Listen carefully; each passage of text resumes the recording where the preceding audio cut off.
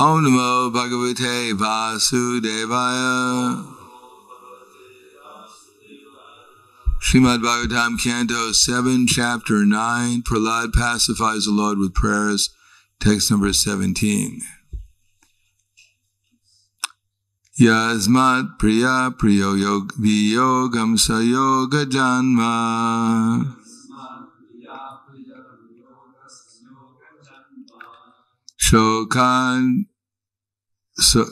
Shokanina sakala yonishu dayamanaha.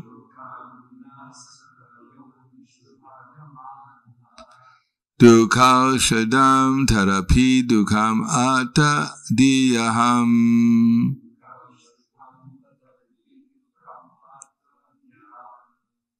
Puman brahmani varame tavadasi yogam.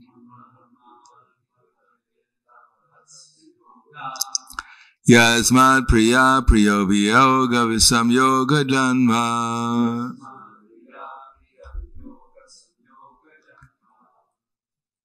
Shokanina sakala yonishu dayamanaha. Dukho shadam tarapi dukam atadiyaham.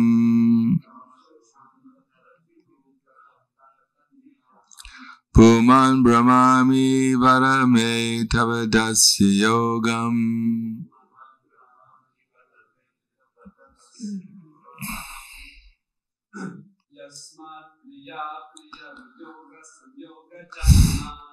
Asmat priya priya priyo viyoga janma.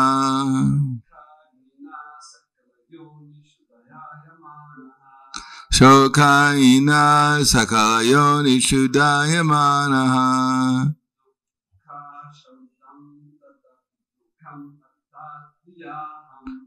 Dukho shadam tarapi dukam taradiyaham.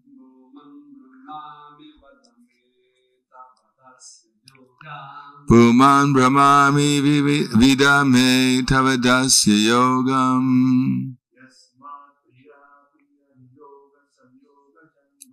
Yasmat priya priyo viyoga samyoga janma.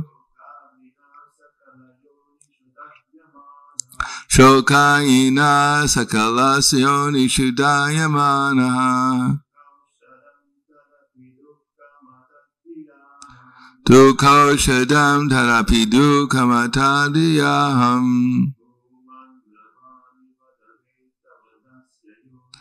Puman brahmami varame tavadasya yogam.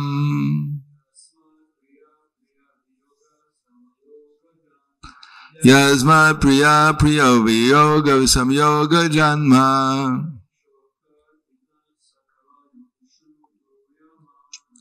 Shokanina sakala yonishu dayamana. Dukho shadam tarapi dukam atadiyaham.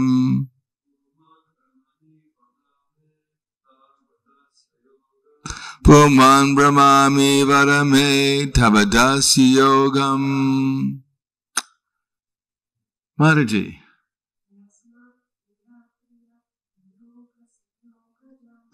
Yasmat priya priya viyoga visamya janma.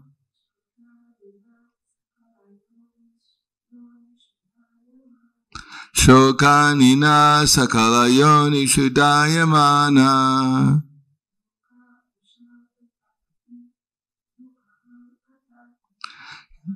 Dukho shadam tarapi dukam atadiyaham.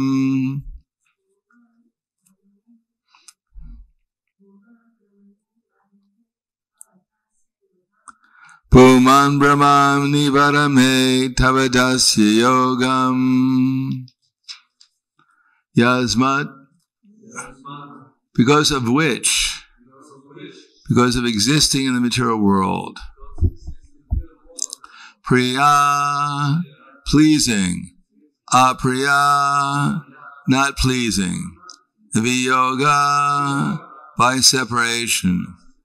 samyoga, and combination, janma, whose birth, shoka agnina,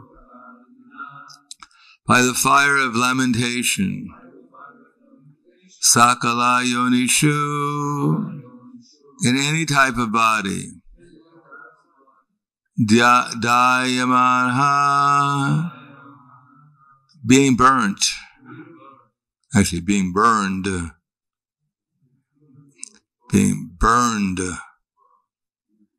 dukkha osadam, remedial measures for a miserable life, tat, that, api, also, dukkham, suffering, atat diya, by accepting the body as the self,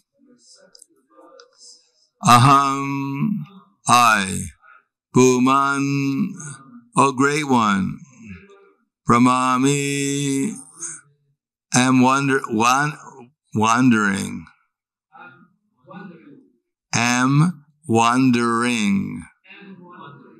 within the cycle of birth and death.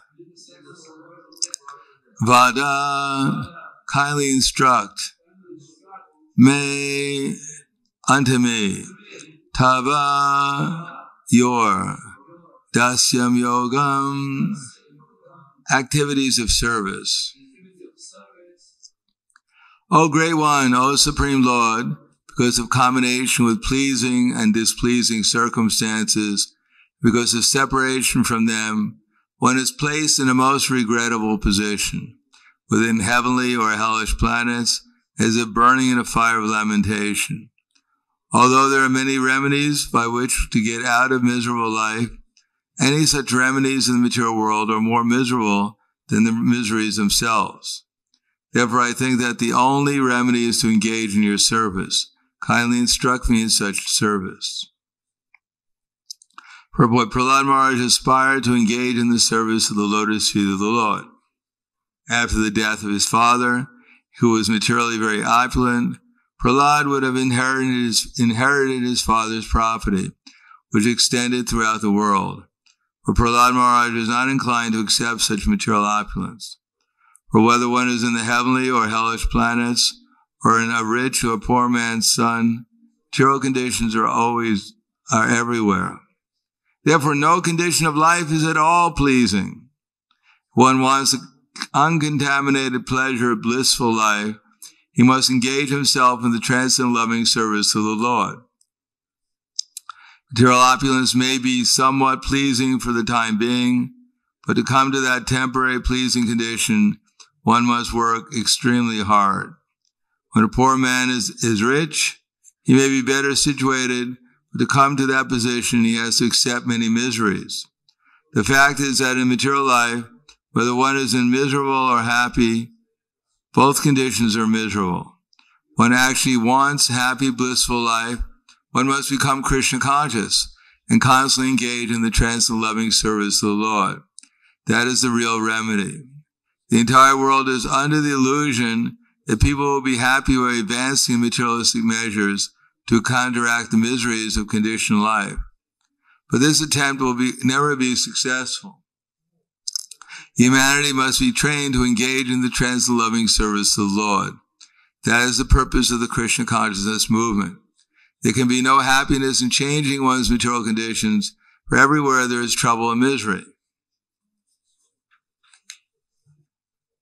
Tasmat priya viyoga samyoga janma shokagnina sakala yoni shudayamana dukho shadidam tarapi dukam tadiyaham puman brahmami varame tabadasya yogam. O Great One, O Supreme Lord, because of combination with pleasing and displeasing circumstances, and because of separation from them, one is placed in a most regrettable position, within heavenly or hellish planets, as if burning in a fire of lamentation. Although there are many remedies by which to get out of miserable life, any such remedies in the material world are more miserable than the miseries themselves. Therefore, I think that the only remedy is to engage in your service. Kindly instruct me in such service. Namo Vishnuvadaya Krishna Prasthaya Bhutaya Srimate Bhaktivedanta Swami Namane Namaste Sarasvatundeve Gauravani Pacharne Nirvishesha Shunyavadi Paskadyade Siddharne.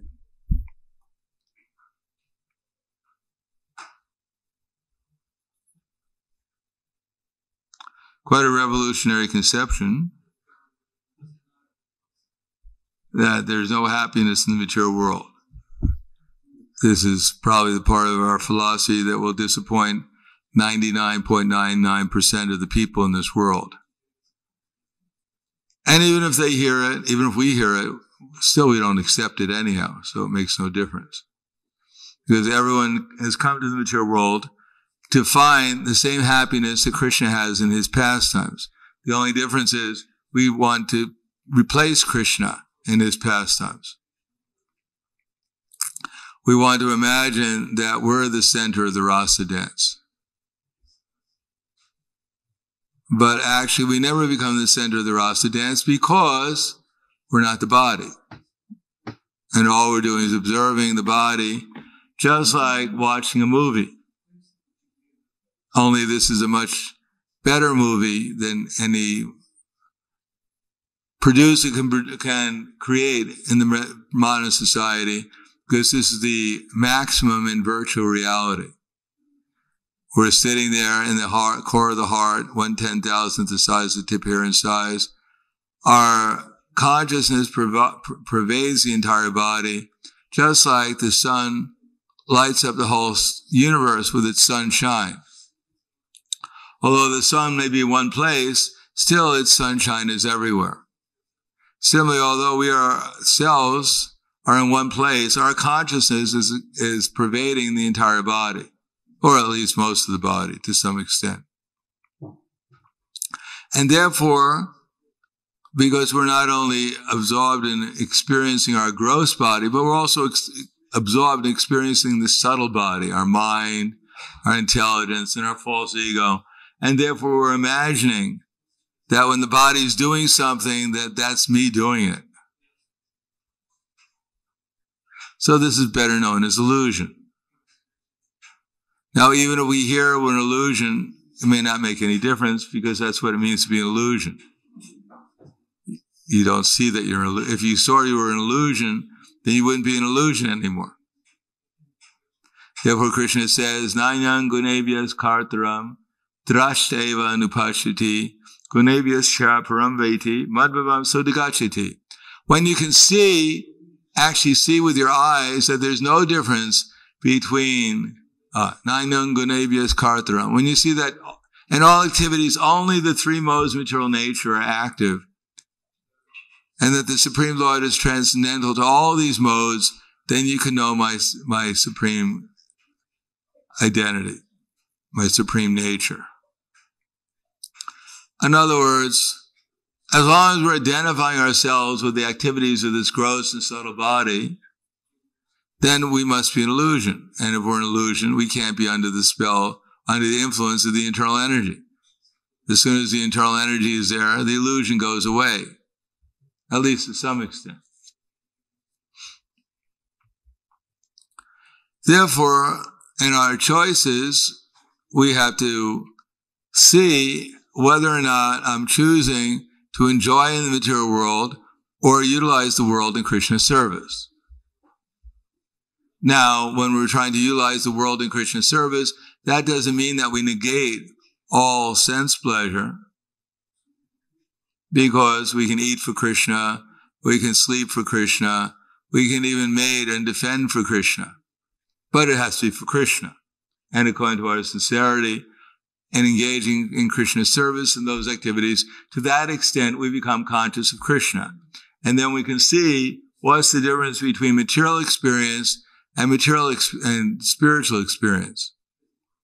Right now, because we're absorbed in material experience, well, therefore we think it's the only reality, and therefore we think it may be the highest reality. because we have something to compare it. We have nothing to compare it with.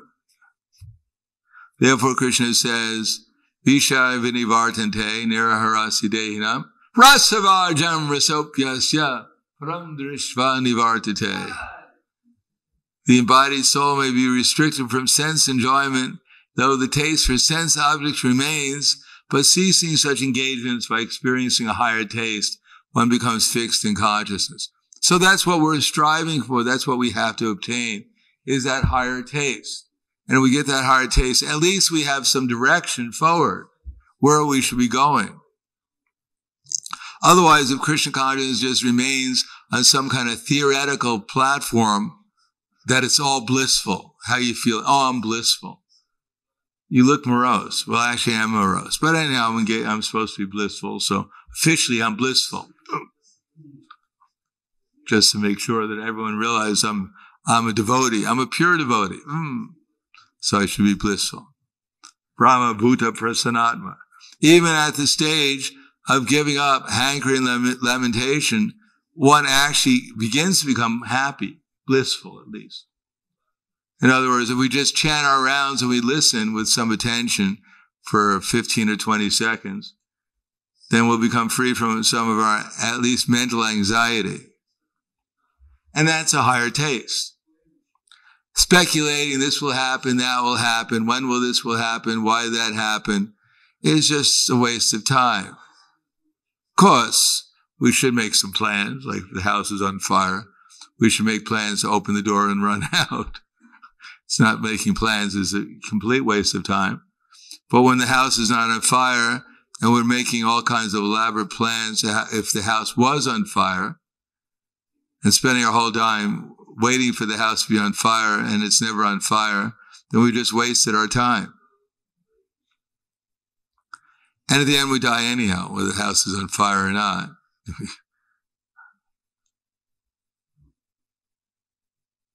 Therefore, tasyaiva heto prayate te kovido talabyate yad brahmatam uparyata nalabyate yad brahmatam uparyata talabyate dukavad anyatak sukham kayena kalena sarvatma gabira ramhasa.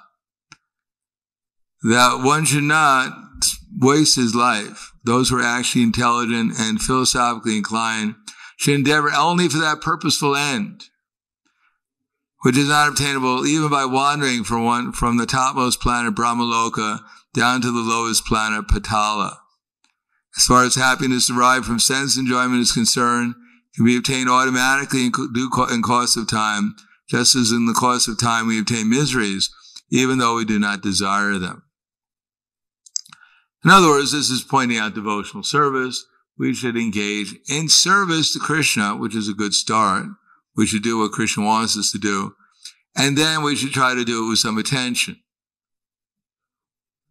It's not that suddenly we're going to just fall over in ecstasy when we're doing devotional service. One day I'll chant japa and Krishna will appear before me and I'll faint. And the devotees will think I fell asleep, but actually I was in ecstasy. That's not the way it works. We have to do the activity like we have to come to the program, like you've kindly come to this program. So our body is here. Now the next thing is to bring our mind here also. And that takes intelligence, that we have to become convinced that all these different dreams I have, let me put them aside for at least another 10 minutes and try to hear what's being said. Now, we can hear what's being said, and we can think, oh, I don't like that at all. This guy's a rascal. Why is he telling me that? So we can finally hear, and we think, wow, that's not for me. I think I do want to become God. Maybe we should go somewhere else where they say, friends, Romans, countrymen, you're all God. You've forgotten it, and this is an easy path. You chant my name and give me some dakshin, and I'll make you God in 6 months. That's work for him, Not like that Hare Krishna movement where we become a servant of God. How disgusting. Servant to the servant to the servant of God. They kept on going for an hour. They just kept on serving the servant. I'm tired of being a servant. I want to become the master.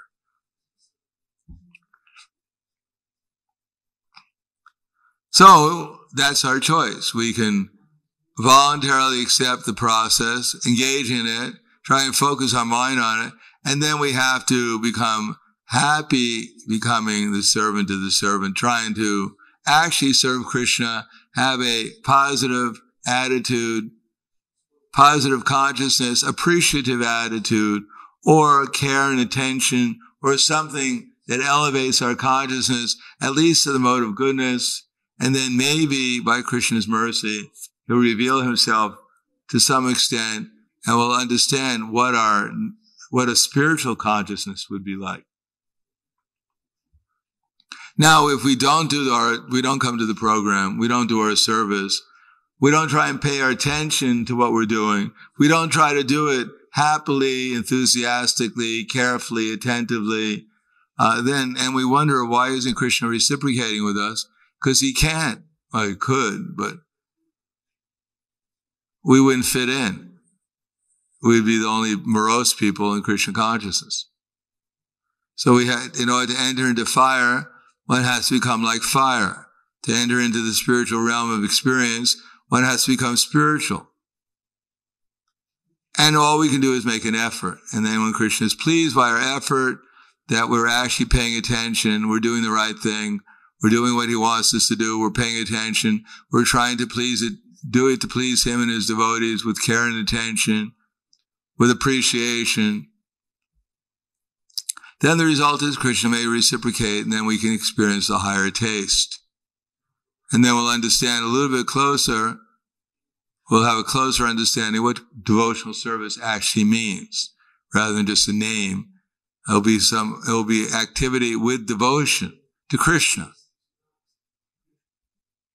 Now we can use the word, but it only means as much as our experience has revealed to us. To that extent, we can understand what devotional service means. Otherwise, it just remains a theoretical concept. In any case, we've come to the right place, because you can come up and down the material world from Brahmaloka down to Patalaloka, and you can keep on searching. You'll never find anything. Of course, if you go up to Brahmaloka, Brahma's relatively quite happy. He's the top of the universe. But he's also in anxiety because he has to leave his body. And for him, it's a very short period of time because he's enjoying like anything compared to us. So time just goes very quickly for him. And for us here, we're suffering. We think, oh, I got such a long time. Yeah, we have a long time to suffer. We're actually enjoying, then time would go quick, but because they're suffering so much, therefore time is going seemingly very slow, although it's actually going extremely rapidly. We just have to become convinced that all my plans for this life and the next life, I should set them aside at least when I'm chanting japa, and then maybe if I can get a higher taste, I could apply that within my service during the day, and try to become Krishna conscious. Then this human form of life, even if we don't become perfect in this lifetime, at least we didn't completely waste it, just making plans that will never be fulfilled. Plans to become happy. We may get what we want. We may get that Christmas present I was dreaming about, the talking doll or something, whatever it may be. But I'll get tired of it after some time. Just like nowadays, you can see the children, at least in America, I know, they're completely spoiled. You go into some house for a program, and they have a separate room for the toys of the children. And he has everything there. He has a house, toy house. He has all kinds of electronic games. He has a toy train, and he has everything. And he's completely bored. Because he's broken all the toys. He tried to play with them, it didn't give him any happiness. He broke them, it didn't give him any happiness. He broke his friend's toys. He still didn't get any happiness. So he's gotten so much, he's spoiled. When I was young, I used to play with pennies. That was the amount of technological advancement there was at that time. Pennies means those tiny little things. So people have so much facility, but they're still bored. So many cars, so many games, so many different things. And they're always hankering, when's the new one going to come out? Because the old one, they've gotten tired of. Punascharvata charvanana. And in order to get it, they got to go through so much misery. And they're working so hard, they don't even have time to play with it. They got to play with it during their job. And then the boss is monitoring their work and finds out that this guy's just playing computer games all day long in his work. Fire him. So we want to enjoy, we want to work to enjoy, and we're always disappointed. We never get back what we put in, and what we get back is not what we expected.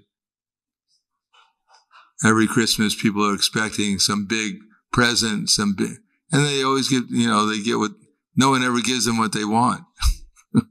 They got to return and try and get a refund so they can scrape together enough money to get one thing that they wanted. Because they're missing Krishna, if they had Krishna devotional service, which is the process of getting Krishna, then they'll actually won't be disappointed. Like Dhruva Maharaj, he was trying to get a kingdom greater than that of his great-grandfather, who has the whole universe, Lord Brahma. And finally, when he met Krishna, he wasn't disappointed anymore. He said, getting a kingdom greater than that of my grandfather was just like some broken pieces of glass, but now I found a diamond like you, and therefore I don't need anything. So I'll stop there. Thank you. Any questions or comments?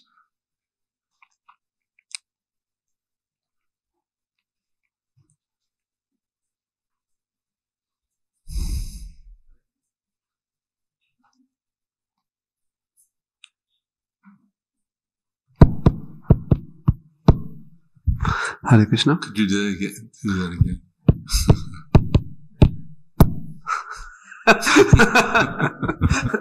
After the class.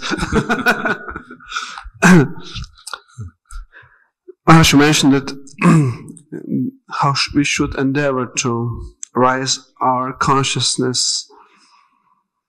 Luckily first to the Sattva Guna and then hopefully. Well, let's try for Rajagun. Yes. Wake up. It is said in Bhagavatam that in this age, manda sumanda matayo manda bhagya upadrutaha, that people don't have much adhikar.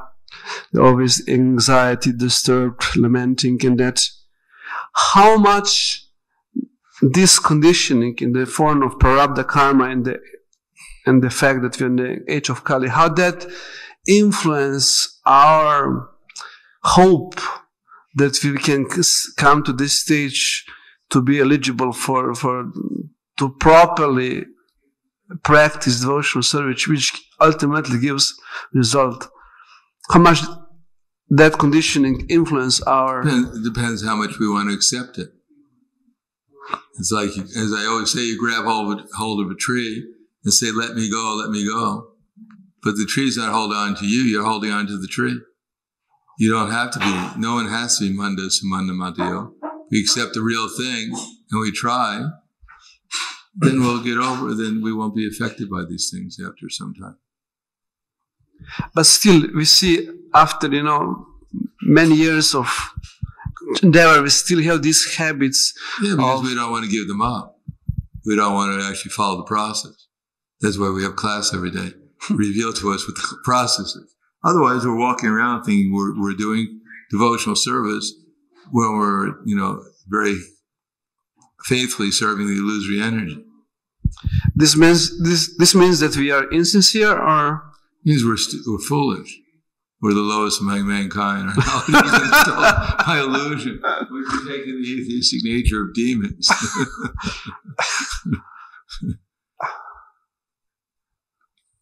We're sincere, but we're sincere about the wrong things.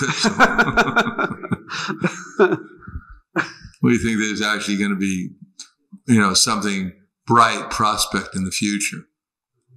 The carrot is just 1 inch away. We just have to run a little faster after it. Although it's hanging in front of us. We'll never catch it. But we believe. Anyhow, if I'm sincere, I'll get it.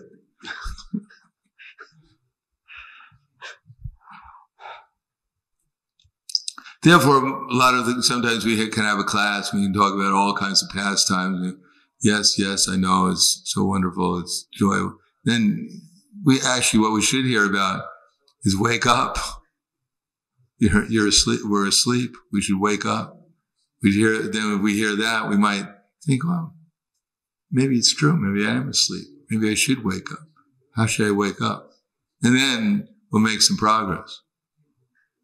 Otherwise, we walk away, we think, yeah, I'm a great devotee. We're all great devotees. Everything's so nice. We'll never wake up. We're just an illusion. So complacency makes us... The mode of ignorance. We're full of illusions of who I am, what's going on. Therefore, we have to hear the reality. And then we think about it and then see what I can do to change my conception of things. Not we can't change it. What I can do to please Krishna so that he can change my conception. One can obtain divine life in a moment, but not after millions of years. It's only a question of understanding and accepting the fact. We have to rely on Krishna. If we do that, then he can change things. So more dependence on Krishna's mercy and... and then follow, Krishna's mercy is obtained by following Krishna's instructions. Finding out what Krishna wants us to do, what he wants us to think, how he wants us to see things, what mood we should be in. And then Krishna will reciprocate with us accordingly. How to obtain the proper mood? Well, first we have to do the right activities. Then we have to have the right conception. Well, I guess the first thing is the right conception, the right activities, the right attitude of trying to surrender, care and attention, and then try to find out what Krishna wants us to do, try to do it to please him, and then Krishna will allow us to think about him. So as I said, Sambandha means accept that everything here belongs to Krishna, and then think about what Krishna wants me to do with his energies, and find out from Guru, Sadhu, and Shastra. Confirm it. Actually confirmed as the super soul in the heart. When it's clear, then do it to please him. Do it in such a way that with care and attention, with enthusiasm and steadiness, whatever it will take to please Krishna. And then the result is we should think about him spontaneously. And that's best we can do. There's nothing better than that. Thank you. Okay, thank you very much. Grandhara Srimad Bhagavatam ki jai, Srila Prabhupada ki jai, Gaur Premanande.